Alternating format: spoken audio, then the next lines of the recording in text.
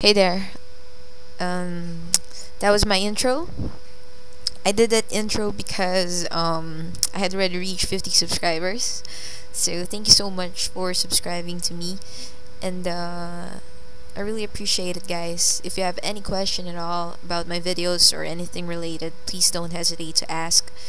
And you're my inspiration in so doing my videos. So thank you so much for the sub, and I do hope you would like my future videos, including this one.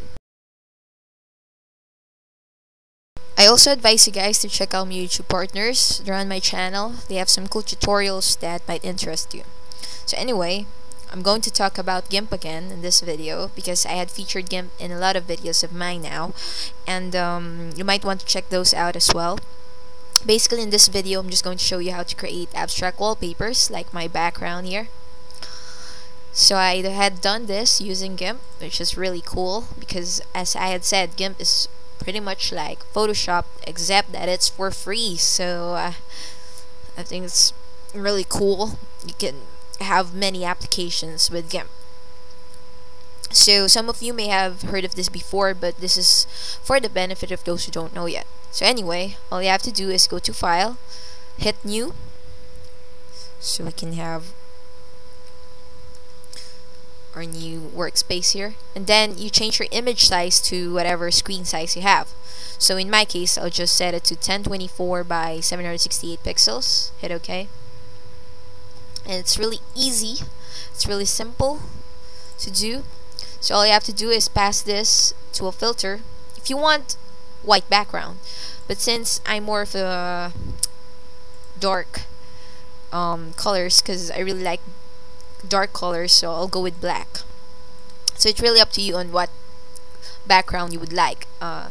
Like in my current wallpaper, this is made with black background. So to do that, all you have to do is go to your fill toolbar, or your fill tool, okay, your bucket fill tool, like so, and then hit black or whatever color you want, and just fill it up like so.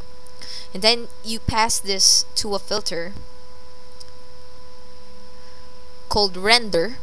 So under render, you have other patterns, other designs here, like clouds, nature, circuit, lava, whichever you want, but I'll go with nature because we're after the abstract design here. So we go to nature, then go to flame, because flame basically lets you create cosmic recursive fractal frames.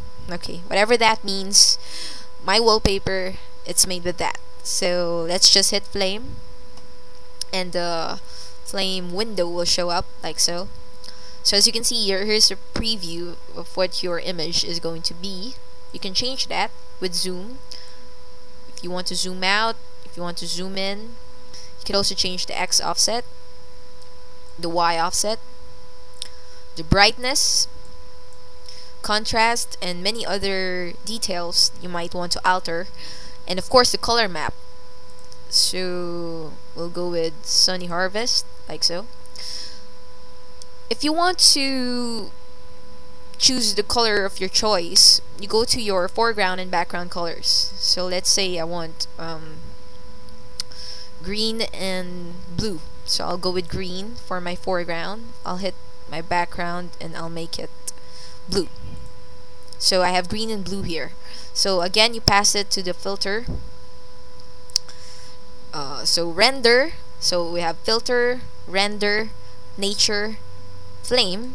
Hit that, and as you can see, it's green and blue because I had selected custom gradient here, and the custom gradient here will be based on your default colors on your foreground and your background here. Alright, so I'm satisfied with this. Just hit OK and wait for your image to be done, and this tells you the status of your image. So it's still loading. Let's just minimize this. I'm going to show you the other stuff that I had done with the other filters. So this is done using the plasma filter. This is plasma. This one is done with the clouds filter. Okay, these are the other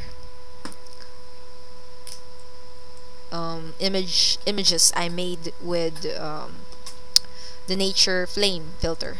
So here's another one, and here's another one. So it's really up to you and how your image would look like, because it's your wallpaper. You have fun with it, okay? Instead of getting wallpapers from, you know, other sites and all that, just create your own wallpaper, because it's basically yours, and it's really cool that you can not only make your own, but in a way develop your creativity. So I think that's pretty cool. So we just wait for this to be loaded.